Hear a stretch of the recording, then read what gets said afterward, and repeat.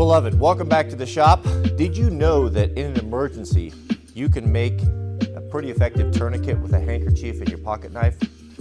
Take your handkerchief and roll it up. With the ends tied 2 hard knots and pull it very tight. If you're a smaller guy or a woman, you might be able to even use this on the thigh, but for bigger guys, you're only going to get away with this on your arm. Place your hanky as high as possible in your armpit, throw a loop in it, and then insert your pocket knife for a windlass.